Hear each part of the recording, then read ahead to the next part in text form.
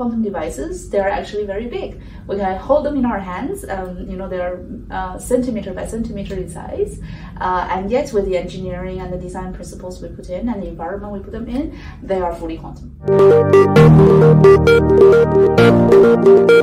Hi everyone, today we are here with Professor Gao from NUS Physics, and I'm Yvonne. So we'd like to start by telling us a little bit about your research and how you started on your research journey. Okay, sure. So I work on building devices for the future quantum computers. And the type of devices we use are actually electrical circuits, but we design them in a very specialized way so that they can be used in a quantum computer.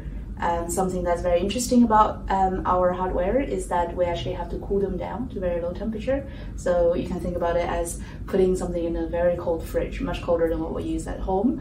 But with the help of this fridge, we're able to essentially use electrical circuits to bring out the quantum properties. Yeah, and how did I start on this? Well, I think it all started with an interest in physics since school days, as well as I guess I always had this urge of just tinkering with things. So my research focuses on the experimentation and the implementation, so that means we do a lot of hands-on work. We build things, we debug them, we iterate and make new designs and new ways of putting things together.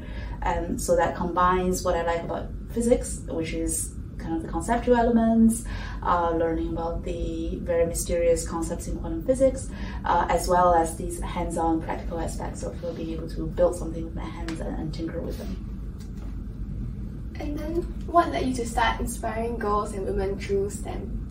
I don't know if I'm inspiring anyone, but I think a lot of it is just during my educational journey. I think I've come across many good teachers and good mentors that helped me a lot.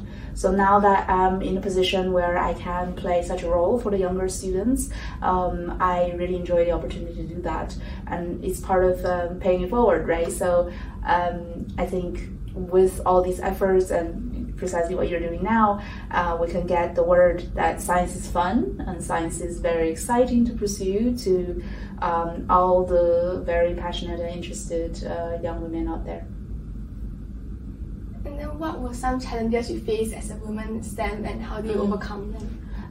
So I think they, in general, I wouldn't say there's very many hurdles that are that's really standing out in my memory during my process. But I think I've been very fortunate to have mentors and support along the way. Some things I did notice during my education as well as my research career so far is that because there are so few women, in fact the more specialized we go, the fewer they are, there is a lack of network and general support, right? Because it's very difficult sometimes to walk into a room full of people that look nothing like you, that sound nothing like you, and it's not necessarily they're mean or trying to make things difficult, but it's just naturally a little bit more intimidating, being the only one in a room that dress a certain way, that speak a certain way. So I do find this somewhat challenging. But I guess over time it's getting better with a lot of the efforts that we're doing. We see a lot more women in positions of power, in positions of leadership in science. We also start to have more awareness among the male allies, so they are more conscious as well when they notice that we are the minority, we're underrepresented. So there's definitely more inclusion in the research scene. So overall, I think the hardest part had been to just overcome that initial fear, intimidation, and to make an active effort to find support and mentorship to help ourselves. And then to you, what would be the most fun part of your day? I think the most fun part is to work in the lab. Now as an assistant professor, a lot of my responsibilities also involves administration, teaching, but I do still have a big chunk of time that I can spend in the lab and actually do hands-on work with my students. And I think this is the most exciting part because we're solving problems that really have no known solutions for. So we're trying all these creative things and these new, sometimes crazy ways of doing certain things to see if they will lead to the intended outcome.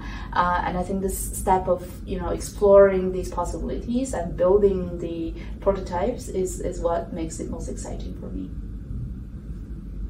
And then what was one fun fact about your research on quantum physics?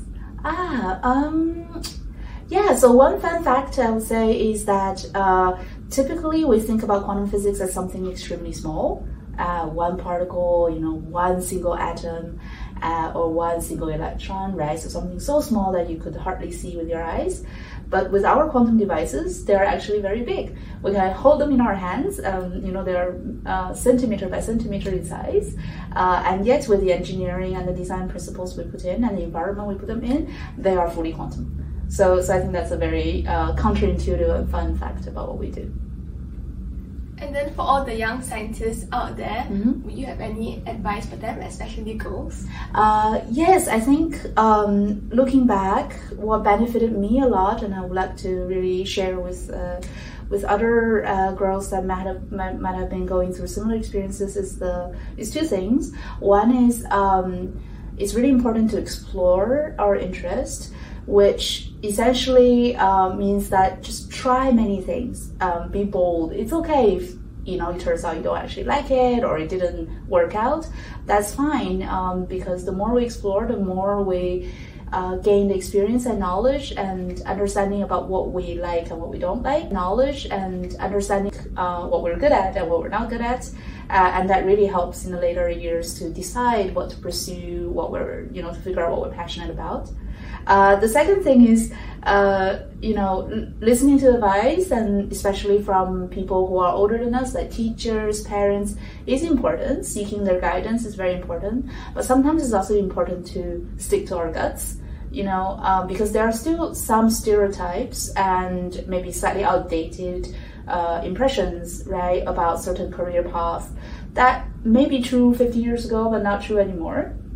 So if we conform too much to these conventional wisdom, it might actually limit us in certain ways. So if you have a strong gut feeling about, this is something I will be really good at and really passionate about, just go ahead and try it.